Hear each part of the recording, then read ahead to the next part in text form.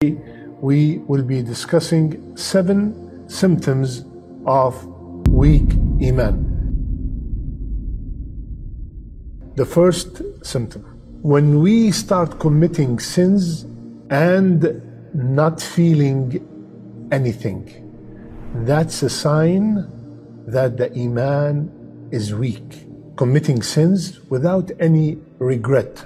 I drink doesn't mean anything. I miss Jumu'ah does not mean anything.